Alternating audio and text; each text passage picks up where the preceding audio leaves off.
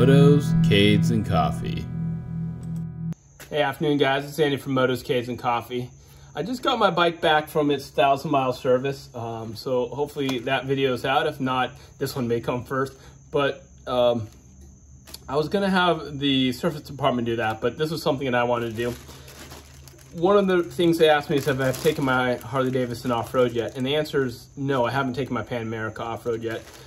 Mainly because you can see the skid plate there's factory, and I wanted to get some more protection before I take it off-road. So not only skid plate, which I've ordered, but I also got a radiator guard, which goes right there. I'm gonna get some closer pictures of what the radiator looks like now. This is not a Harley Davidson guard. This is just a generic guard that supposedly fits on there. This is what it looks like. Harley Davidson guard was $80, but out of stock till like September, October. This one was like 40 bucks, 45 bucks. No, not even, like 40 bucks. Generic off eBay. Feels pretty robust, pretty strong. Doesn't have a Harley Davidson logo on there. It goes in the same way.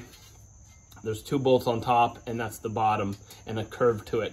Protect against rocks and gravel and stuff, well, mainly rocks that get kicked up at the radiator, which I'm kind of one of the main reasons I haven't gone off-road, because the front is going to kick rocks up, and that radiator is a little unprotected. So let's take a look at it, and I'll show you why I got it. Again, there's the radiator right here.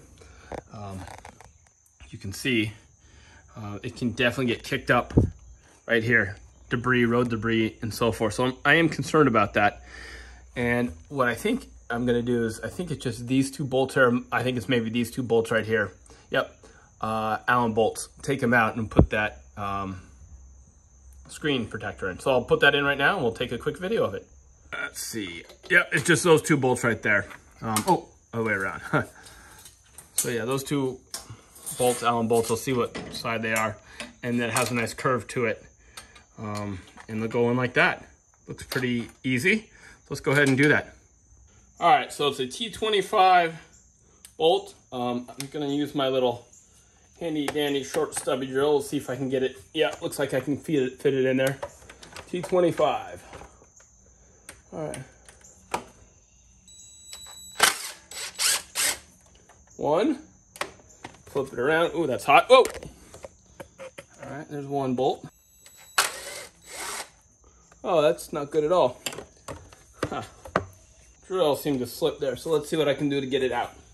All right, I got it with my socket. All right, so we'll just use a socket from here on out. I don't want to strip it.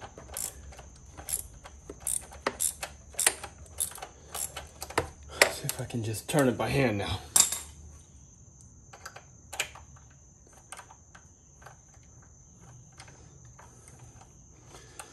All right.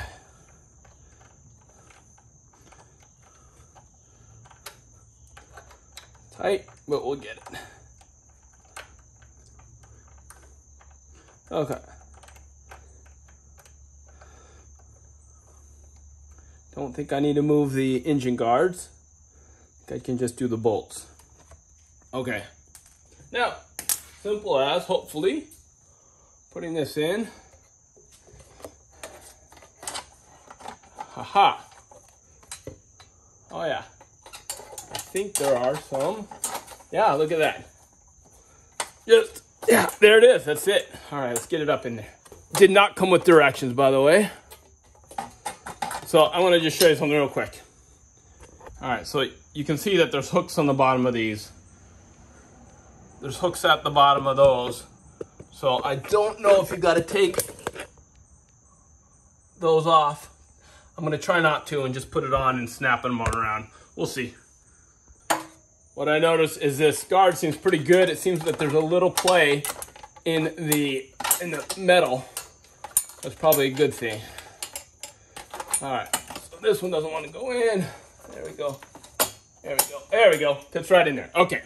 All right, let's bolt them back up. All right. One of them came out with a T25, but it really is a T27. So it went out with a T25. There we go. T27 it is. That is in tight. All right. That's it. It's not coming loose. I got protection. You can see it's a little bit of flex and give. I hope there's no rattles, but now my radiator won't get damaged if I have rocks kicking up. So thanks for watching. Please like and subscribe. Enjoy your Pan America. Protect whatever motorcycle you ride.